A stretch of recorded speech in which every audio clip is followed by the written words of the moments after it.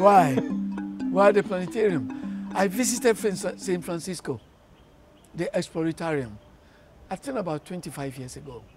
And immediately I fell in love with practical aspect of science and engineering. And at the top end, we went to the planetarium.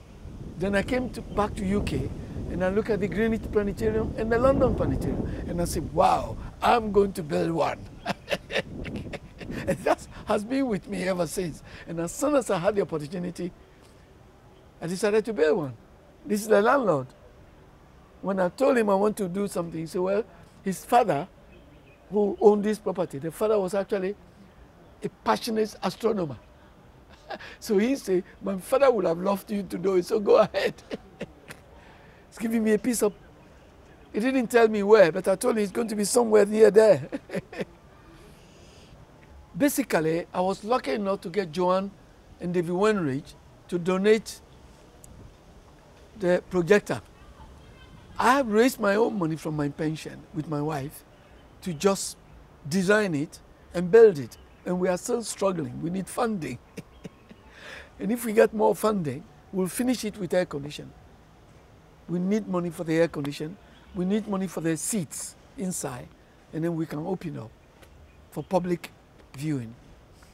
And what is? I think, especially kids, and especially adults and then kids, the kids get excited because when they get inside and you put it on, they just say, wow, that is the universe. They don't even know it's coming through a projector. They think it's real.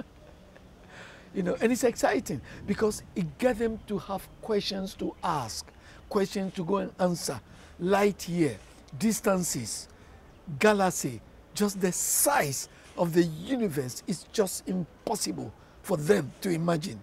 And they still go home, spending the whole week trying to understand light year. When we say some galaxies are 1.something billion light years away, it's just, and this is the excitement I want. Because that one, adult, children, everybody, they can go home, and it would be nice to have a family going home with something to go and build, cardboard, something to build a solar system, and imagine the distances and measure it. You know, it's just the number of zeros for a light year. It's imaginable. They will have a project forever. They will never finish, and it's exciting. And that will bring them into physics. That will bring them into chemistry of matter, you know. And I think it's just exciting. Yeah. This can take you anywhere. It can bring mythology to you, Greek mythology, ancient mythology, the Babylonians, the Egyptian empire, everything is there.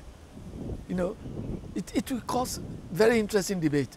I want to start a debate in Ghana after the election, when people talk about nothing but astronomy, the stars. Oh, did you go to the planetarium? Did you see the star?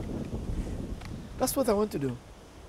Get sponsorship to get a truck, a car, a bus, to carry the portable planetarium so that we can go around schools and people can see something. We can't have everybody coming from everywhere in Ghana coming to see the planetarium, but with the portable, we can take the planetarium to them. Money. We need money, we need funding, we need volunteers.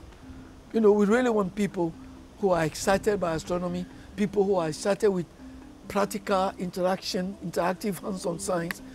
If they volunteer to come, and they can come with their friends, and they can bring something, so that when they go back, they leave the things behind with their name on. Then we can say, when David was here, he brought this, he used it for teaching, and he left it behind for us. That will be exciting. In a small way, everybody can help. We need money. We need volunteers.